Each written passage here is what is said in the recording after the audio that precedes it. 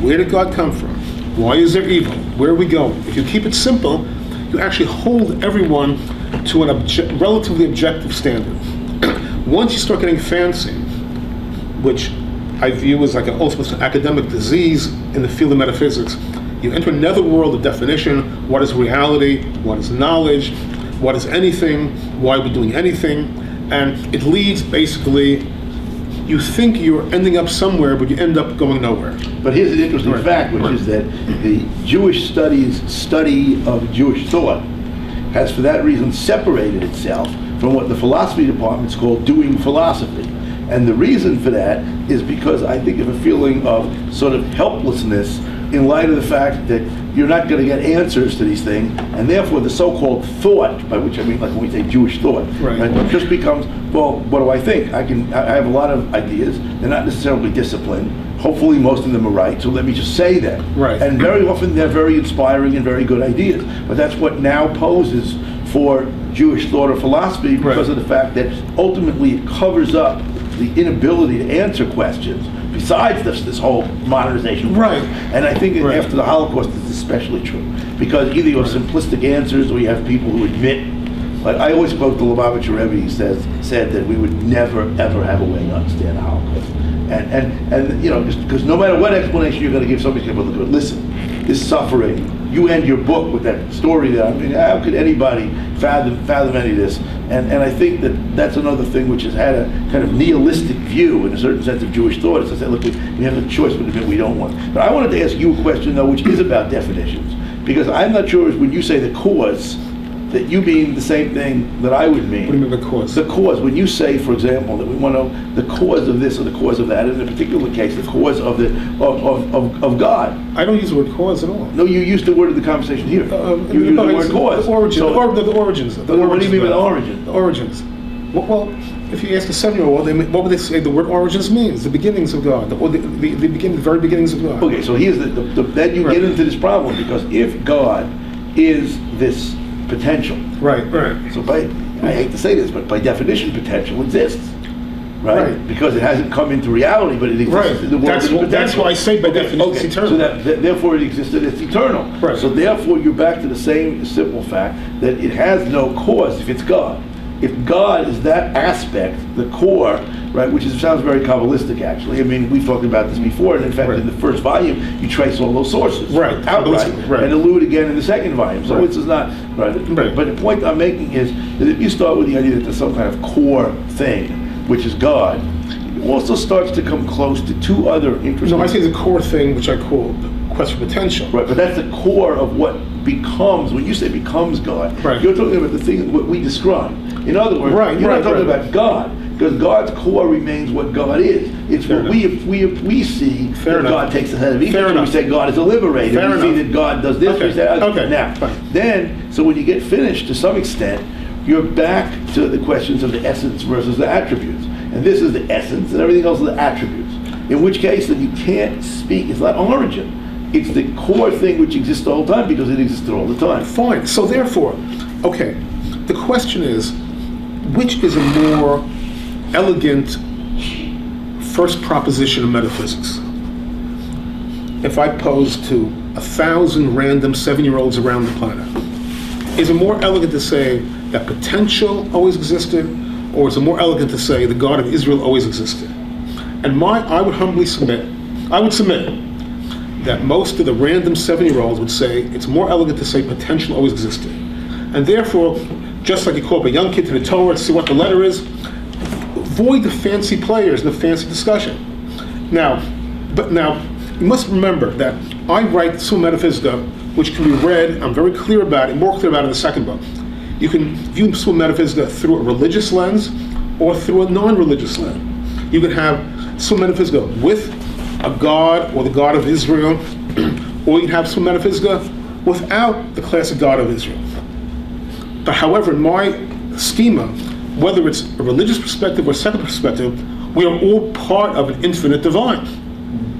Now, this also is will shake up the decks, but because that's where I head. Now, is this infinite divine the God of Israel, or is it not the God of Israel? Well, I personally would tilt towards the God of Israel, but that's a personal opinion. That's not my academic position. My academic position is you can take either approach.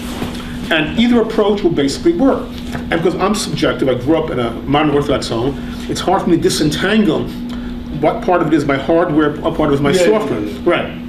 And therefore, the elegant part of it is it seems to work whether you approach it from a religious perspective or non-religious perspective. And as far as the God of Israel, exact origins, where quest potential starts, where the God of Israel finishes, there's room for 1,000, 10,000 sermons. You know, it's not, the Summa Metaphysica does not rise or fall on where quest potential starts, where the God of Israel ends. There's room to maneuver. As we both know, as we all know, I'm dealing very rough brushstrokes. But I feel they're elegant enough brushstrokes to advance the equation. Now, yes, you know, I agree. But I would take it a step further. Not only, you see, it's true, Jewish philosophy, and probably regular philosophy, has basically given up. The problem is it doesn't say it's given up. It makes believe it has not given up. That's the real problem. It's more fun. It makes believe that we have a answer, and you silly 18-year-old or spoiled brat iPhone 22-year-olds just are not paying attention enough, you don't grasp it. The reality is they've given up. Now, I say, don't give up.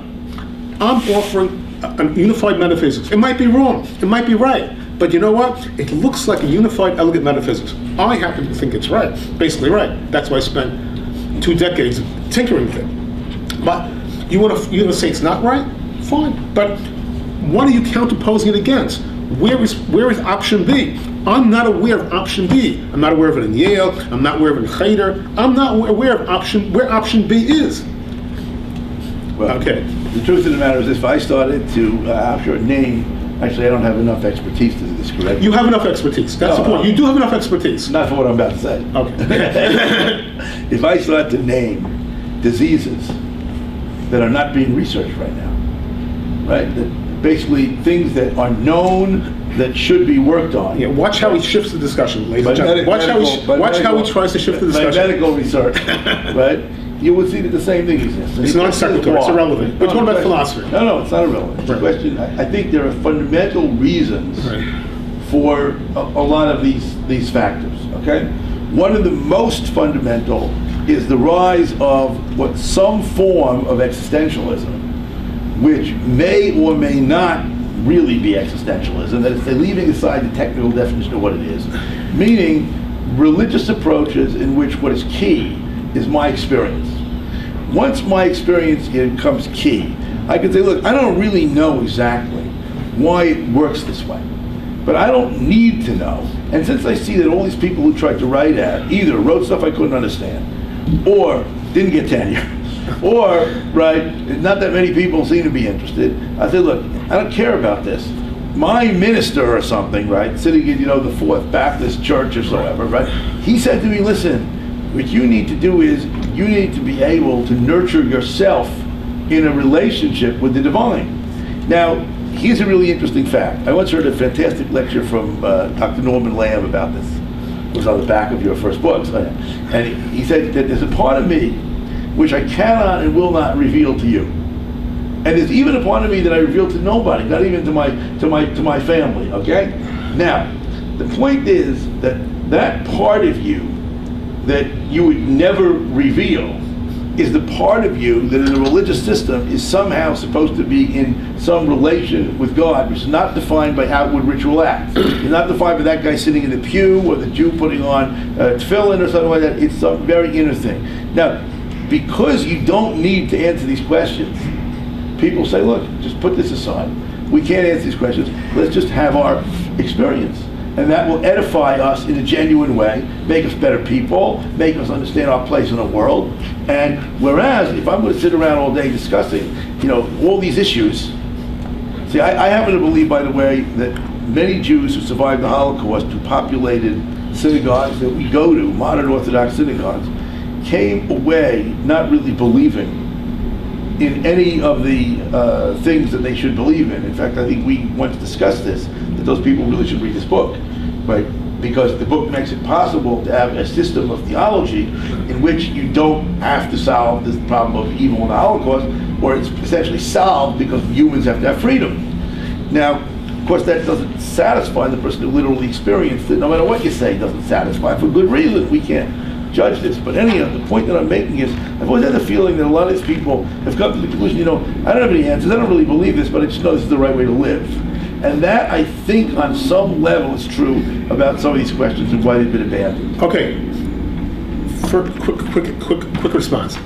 Yes, I believe that's correct, that basic Jewish philosophy has evolved into Jewish homiletics. Instead of giving you philosophy, I'll give you a speech for the public. That's what people want. Right. So, but the fact that that's what people want, and that fact that we're getting, doesn't mean that it's metaphysics. It's not metaphysics, and it's not philosophy. It's homiletics. It's a speech, and it's a rabbinic speech or a clerical speech.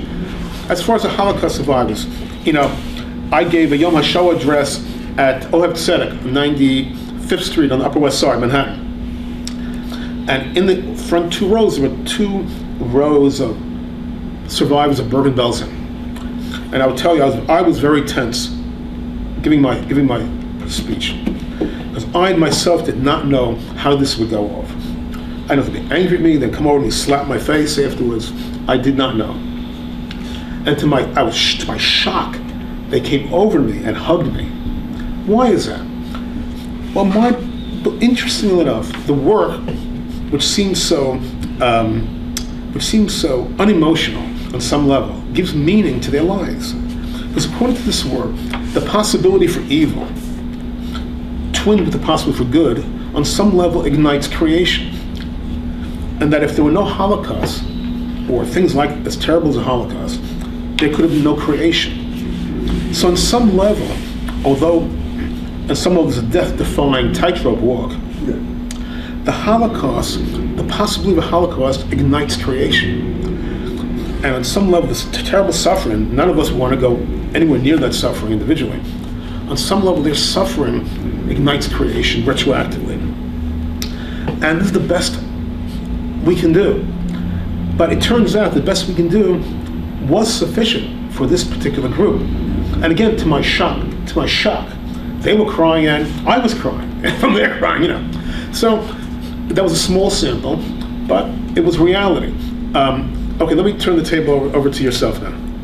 Well, I just had one, there was another kind of insight, or let's say more comment that struck me, and that was that really, there's a really deep sense in which I see your work as a kind of culmination or outcome of the Enlightenment, but especially in the context of an American context. There's something deeply American about this metaphysics, which is interesting. Fair enough. We know the joke, American movies have happy endings, European movies have sad endings. Right.